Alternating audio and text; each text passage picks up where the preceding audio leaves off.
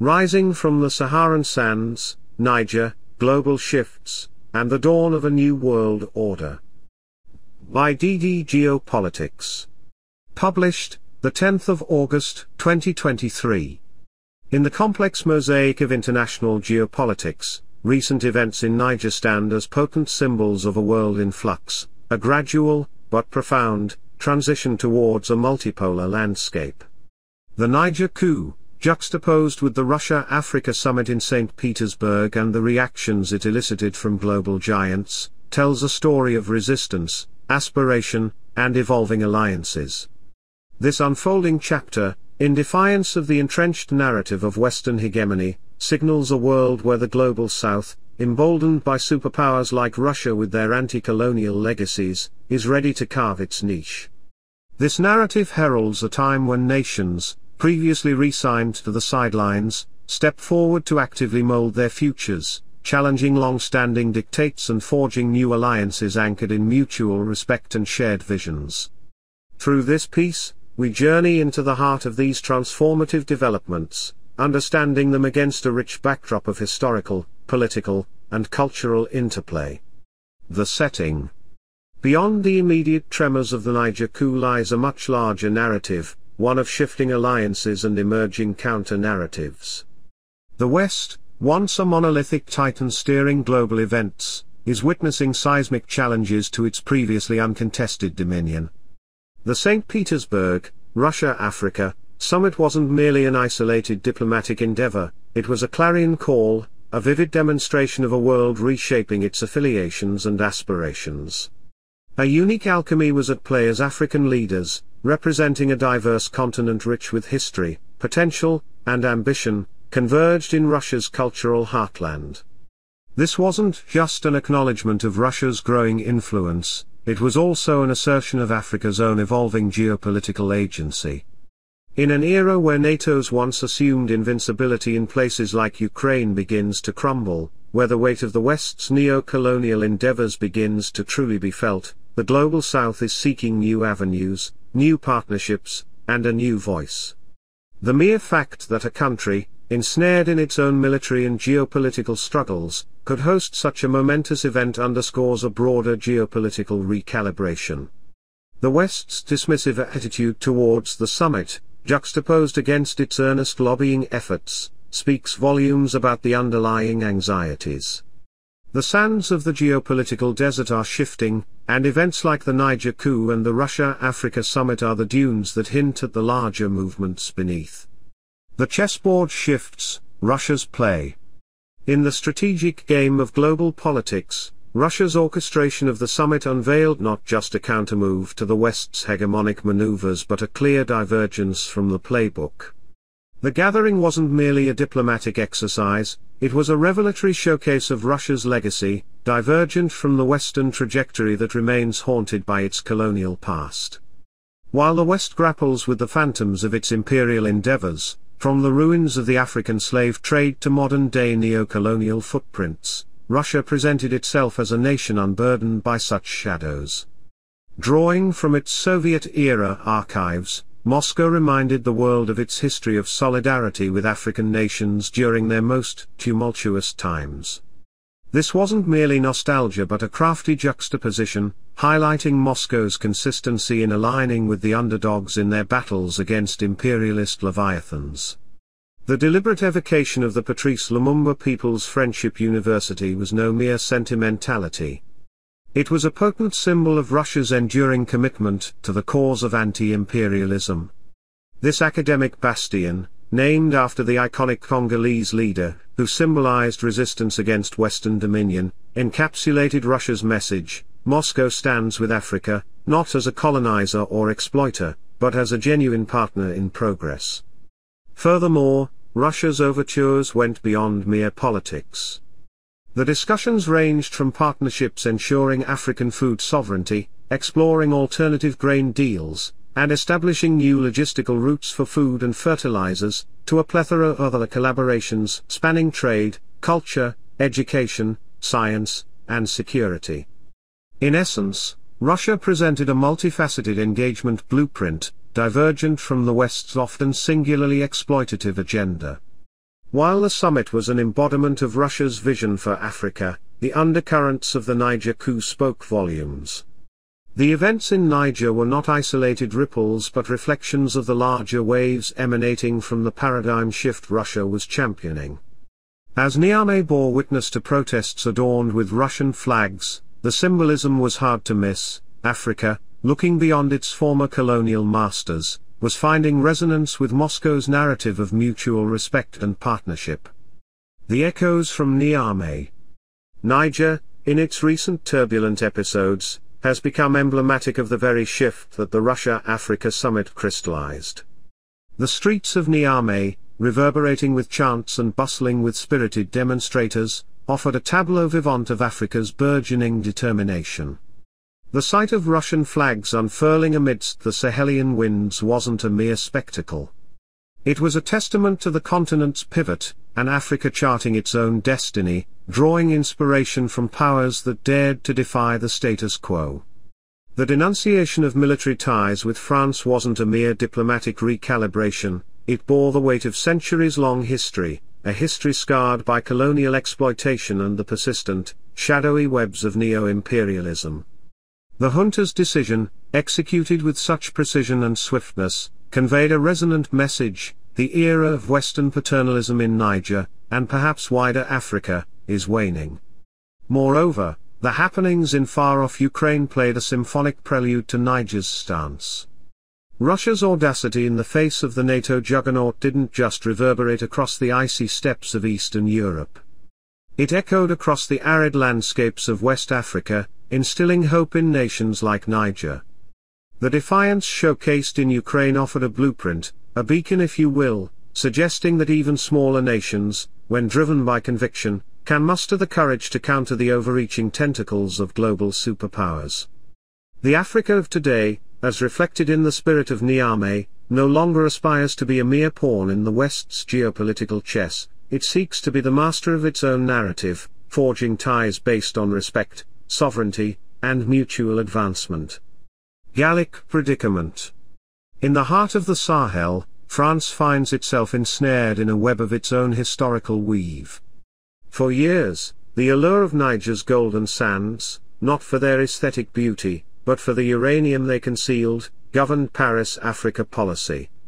Yet, the tides of Nigerian sentiment now pose unprecedented challenges for the French strategy. The cityscapes of Niamey and the murmurs in the countryside don't speak of a Francophile Africa, but one that is restless, weary, and desiring change.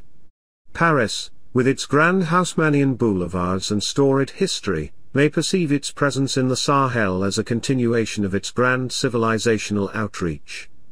Yet, on the streets of Niger, this narrative finds few takers.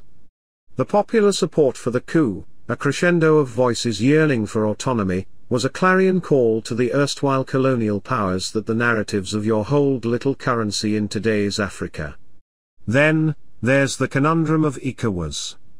Ordinarily, the regional body would act as a bulwark against such military upheavals, perhaps with a subtle nudge from powers like France.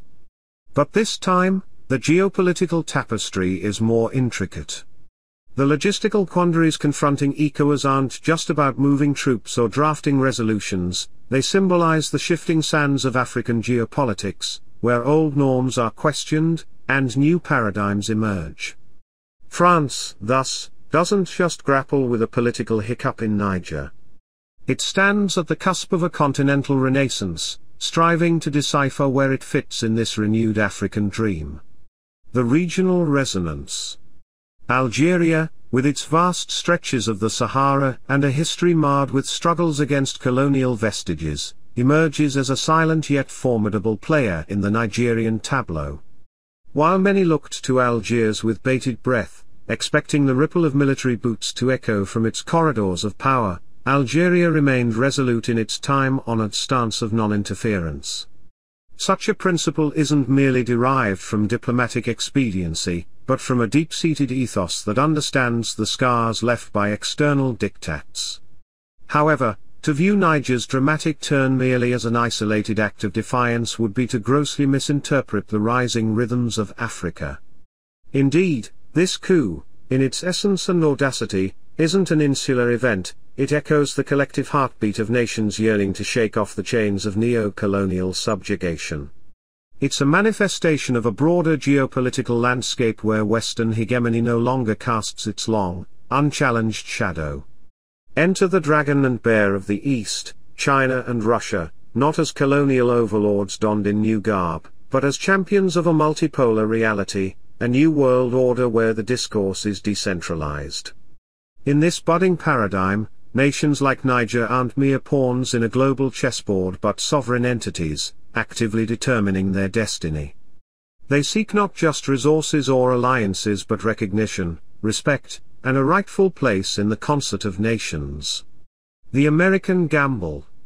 In the midst of this geopolitical tempest, the mighty United States, traditionally the self-styled orchestrator of global events, has chosen to tread with a marked caution.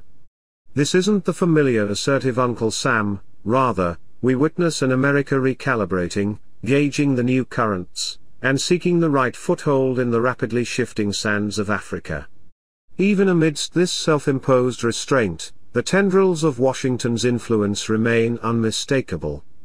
Enter Victoria Fuck the EU Newland, a renowned baker and coup orchestrator extraordinaire, well versed in the intricate ballet of international power dynamics. While her visit to Niger might, at a cursory glance, seem like standard diplomatic fare, the underlying message was transparent. Washington is deeply unsettled by the prospect of Russia's Wagner Group, the enigmatic private military force that has given NATO sleepless nights from Ukraine to Belarus and across Africa, further expanding its African footprint. However, in a twist replete with dramatic irony, Niger's new guard displayed an almost dismissive apathy to Newland's overtures. The very reluctance of the coup leaders to engage in discourse with a key emissary from the world's once foremost superpower, was more than mere diplomatic posturing. It was a profound commentary, a litmus test, of the evolving matrix of trust, allegiance, and influence in the Sahel. The tectonic plates of global geopolitics aren't just shifting, they're being reshaped, challenging the once unassailable dominance of the West. Some final musings. As we gaze upon the ever-evolving tableau of global geopolitics, Niger emerges not as an isolated narrative but as a beacon, illuminating a new dawn in the annals of international relations. From the murmurs in the bustling streets of Niamey to the hallowed chambers of the Russia-Africa Summit, a chorus of voices rises, demanding a recalibration of global alliances and affiliations. This symphony, resonant with echoes of anti-colonial legacies championed by superpowers like Russia, heralds a world wherein the global South, long subjugated by the tales of Western dominance, awakens to its own agency and potential. Gone are the days where the script of international discourse was penned solely in the capitals of the West. Today, countries such as Niger ink their own narratives, inspired by new partnerships formed on the pillars of mutual respect, shared visions, and intertwined destinies. In a world racing towards multipolarity, Niger's stance is symbolic of an epochal transformation. It signifies the crumbling vestiges of an old world order and the audacious birth of a new paradigm. As nations previously pushed to the periphery stride confidently onto the main stage, the once indomitable Western hegemony finds itself at a crossroads. Will it clutch onto bygone eras, or will it evolve to engage with a world that seeks cooperation over subjugation, dialogue over dictate? In the heart of Africa, from the dunes of the Sahara to the waters of the Niger River, an indomitable spirit stirs. It's a spirit reflective of a world in flux, of histories being rewritten, and futures being reimagined. As we delve deeper into the heart of these transformative developments, one fact remains irrefutable: as the sun sets on the age of unilateralism, a new epoch, echoing with the aspirations of nations like Niger, is on the horizon. In this dawn, every nation becomes a storyteller, and every alliance a testament to the shared dreams of a more equitable and multipolar world.